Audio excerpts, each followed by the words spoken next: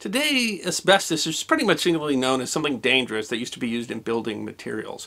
Billions of dollars are spent in asbestos abatement, and ads play on television offering legal help to people who've been exposed to asbestos. If you have an older home, you might worry about whether there's asbestos in your home.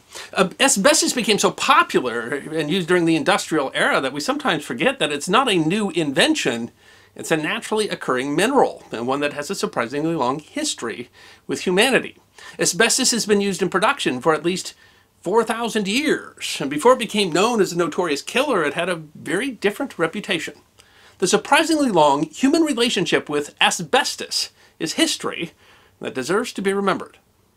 Asbestos is an umbrella term that refers to 6 different naturally occurring silicate minerals composed of thin, fibrous crystals. The fibers are made up of even smaller pieces called fibrils, which can be as small as a single micron in length. The most commonly used type is called chrysolite, or white asbestos, which makes up about 95% of the asbestos in most products, but a number of other kinds are recognized, including brown and blue asbestos. It functions naturally as an electric insulator. It is highly resistant to heat, it's chemically inert, and it strengthens other materials when mixed. In Greek, the substance we now call asbestos was originally called amiantos, meaning undefiled, because it showed no mark it was thrown into a fire. The Greek word asbestos actually referred to quicklime, but the Roman magistrate, Pliny the Elder, misused the word in his natural histories to refer to the incombustible material, which helped to popularize the name. In its modern use, the word asbestos was first used in the 1600s. Use of asbestos, however, goes back much further than that. 4,500 years ago in East Finland, ancient people mixed asbestos into their clay, which strengthened the pots, while allowing them to have thinner walls and adding heat resistance. The ancient Egyptians wrapped pharaohs in asbestos cloth to prevent deterioration. In Cyprus, ancient people made asbestos cremation cloths, hats, and shoes, and the island seemed to be a major source for the mineral. Greek historian Herodotus and Pliny both mention using asbestos cloths in cremations to wrap the body and keep the body's ashes separate from the fires. Pliny also says asbestos protected wearers from spells, especially those of the Magi. Many cultures use asbestos to make napkins, tablecloths, and clothes. More than one writer made the same observation as the Greek historian Strabo, who said that these cloths were thrown into the fire and cleansed, just as linens are cleansed by washing. The fibers were also used as insulation for homes and ovens. Asbestos can be used to make candle wicks that don't burn away. One was used in the asbestos lencinus, a golden lamp that, according to one traveler, only needed to be refilled once a year. The eternal flame cared for by the Roman Vestal Virgins may also have used an asbestos wick, and numerous writers say the elemental flame of the Athenian Acropolis had an asbestos wick. Even ancient writers recorded troubling things about asbestos. Both Pliny and Strabo mentioned that slaves that mined the mineral suffered from diseases of the lungs, and it was said that quarry slaves died young. Pliny called it a slave disease, and even described goat or lamb bladders being used as respirators. Despite these observations, they never really truly understood the risks of the mineral. Asbestos continued to be used throughout the world throughout the Middle Ages, though it seems to have declined somewhat. Charlemagne, first emperor of the Holy Roman Empire, was said to have had an asbestos tablecloth that he impressed dinner guests with by tossing it into the fire at the end of the meal. Medieval monks on Cyprus used asbestos in their paint, adding a mirror-like sheen to their paintings. This substance was rare enough for traveling salesmen to make asbestos crosses they claimed were blessed when they didn't burn. It's also used as insulation in the armor of some knights, and crusaders in the 11th century are said to have filled asbestos bags with burning tar to fire out of trebuchet.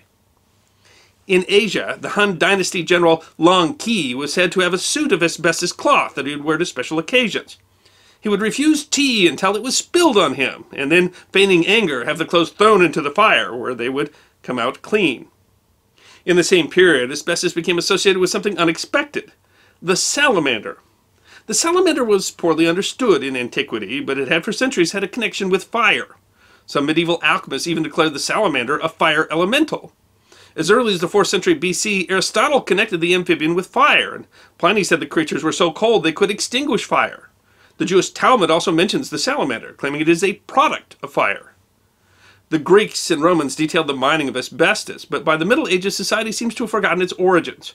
Apparently novel to Middle-aged thinkers was the idea that asbestos was actually the fur of a salamander, and was called salamander wool. Arab scholars more often thought it was the cut feathers of an exotic bird, while some Chinese authors described a kind of rodent that lived in volcanoes. British polymath Sir Thomas Browne later suggested that asbestos has taken on the metaphorical name of salamander wool, but that the people started to take them too literally. In the 13th century, Marco Polo learned of asbestos mining in Asia, and he wrote that the real truth is that the salamander is no beast, as they allege in our part of the world, but is a substance found in the earth. Still, the myth of the salamander persisted. Even Leonardo da Vinci thought that the salamander had no internal organs and survived off fire alone. In the early modern period, scientists turned to the utility of asbestos. Research into the material exploded, starting in the 17th century. By 1700, the Royal Society had published 8 reviews and letters on the mineral, and in 1727, the first full volume on asbestos was published, followed quickly by 2 others. New applications seemed to appear every day. Italians made asbestos paper and later asbestos banknotes, and fireproof gloves, capes, and clothes appeared in the traveling show of the human salamanders, who were known for cooking a steak while standing in a bonfire. Benjamin Franklin carried an asbestos coin purse with him in his youth so that the money would never burn a hole in his pocket. He sold it in 1724 to the eventual benefactor of the British Museum. Giovanni Aldini, known for his experiments using electricity to move the muscles of cadavers, invented a line of fireproof clothing for firefighters in the early 1800s, which became popular in places like Paris and Geneva. Asbestos stage curtains were credited with saving lives in theater fires, and others suggested making an indestructible book of eternity of asbestos paper. Possibly the most important use for asbestos were in construction.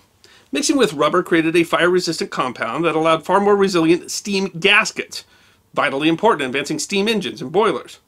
In the 1860s, Henry Ward Johns created an asbestos tar paper for roofs, which could protect buildings from fire. It was this invention that began to truly open markets for the product. Austrian Ludwig Hatzcheck created fire-resistant building panels that could be both thinner and stronger, which led to hundreds of products based on his invention, including asbestos tiles, corrugated panels, and ceiling moldings. The fireproof material caused a sensation and was hailed as a miracle mineral that could save thousands of lives in an era that lived in fear of building fires.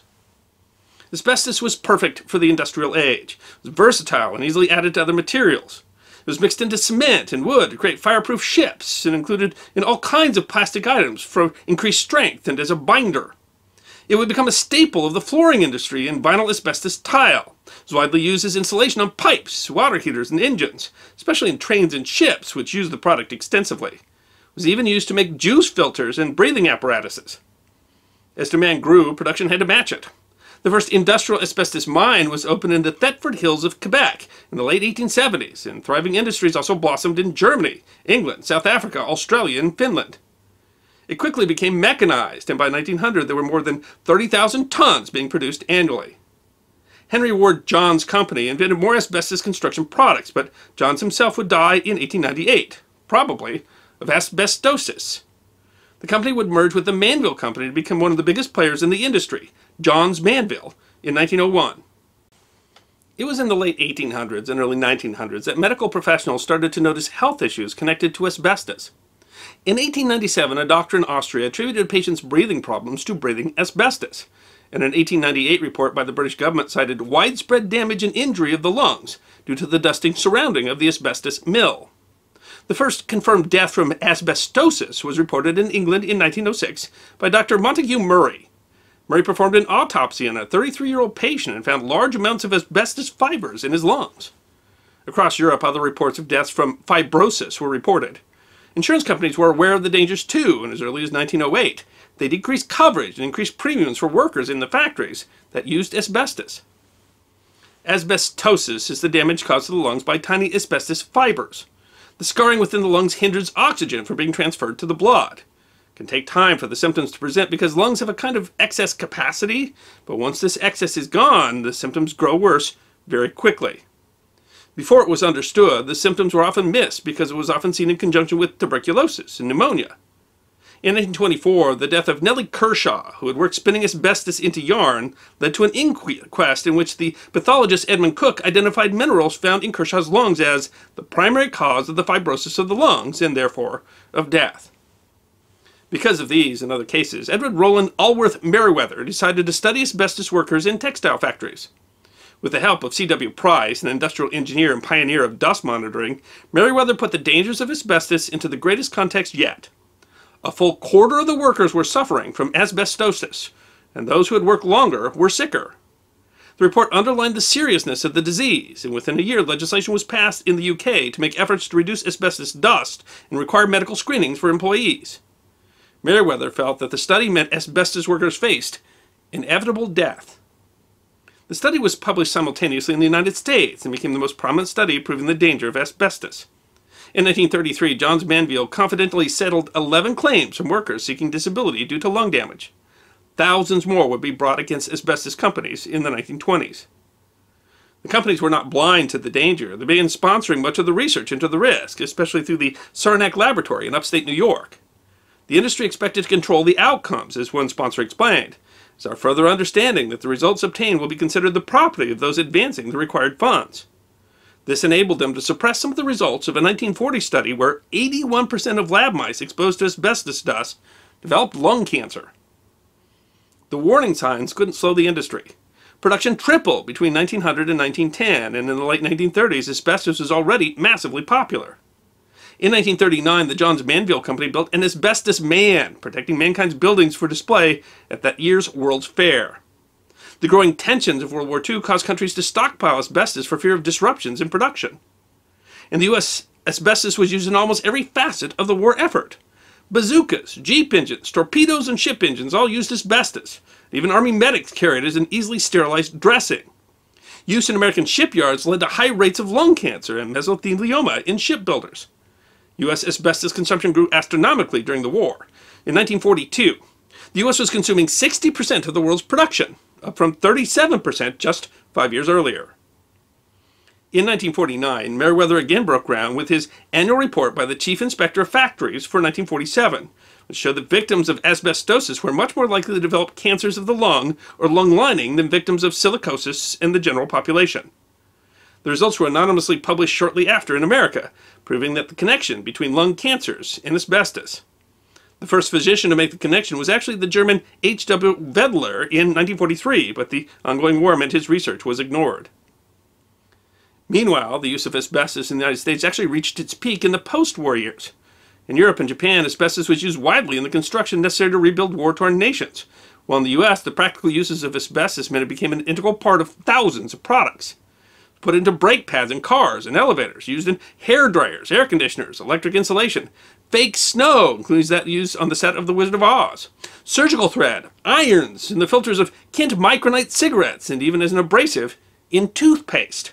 But the consensus that the product was dangerous continued to grow. Multiple reports connected to occurrences of several kinds of cancers. And in 1964, Dr. Irving Selikoff presented findings that deaths at a New Jersey asbestos factory were 25% higher than would be expected statistically. Still, in the U.S., the powerful asbestos companies worked hard to downplay the risk. The peak of asbestos consumption in the U.S. was reached in 1973. By the 1960s, growing understanding that even small amounts of exposure could cause serious health defects finally began to take a toll on public opinion. The Environmental Protection Agency, created in 1970, became the Crusader. In 1973, it banned spray-on asbestos for insulating and fireproofing purposes. The 70s would also see them ban asbestos in cement pipes, artificial fire embers, and wall-patching compounds. In the 80s, it required schools to document asbestos and remove it if dangerous to protect children and teachers, though the cost of abatement was sometimes prohibitive. In 1989, the EPA created the Ban and Phase-Out Rule, which would have eventually led to a complete ban of asbestos-containing material. The Phase-Out Rule, however, failed to pass a clause in the Toxic Substances Control Act that required the EPA to find the least burdensome means to accomplish the task. It was overturned in 1991. The 1989 Act did ban any new uses of asbestos. Today, 55 nations have banned asbestos entirely, but it's still not entirely banned in Canada and the United States, where it can still appear in some products. It's actually most popular in the Third World, where the market's growing and regulation is lax. The last asbestos mine in the United States closed in 2003, the last one in Canada in 2011, and still the legacy of asbestos exposure looms large, where an estimated 250,000 people a year die from complications due to asbestos exposure, mostly from cancers like mesothelioma. And what was once touted as the miracle mineral that could solve almost any problem has now become the enemy. Large asbestos manufacturers like Johns Manville and Turner and Newell have fallen apart in the face of asbestos litigation. Through the course of that litigation, we find out that they probably knew more than anybody about the risk of asbestos and hid much of that knowledge in order to protect their profits. Still, despite its risks, asbestos traces a long thread through the course of human history. I hope you enjoyed this episode of The History Guy, short snippets of forgotten history between 10 and 15 minutes long. And if you did enjoy, please go ahead and click that thumbs up button. If you have any questions or comments or suggestions for future episodes, please write those in the comment section. I will be happy to personally respond. Be sure to follow The History Guy on Facebook, Instagram, Twitter, and check out our merchandise on teespring.com. And if you'd like more episodes on forgotten history, all you need to do is subscribe.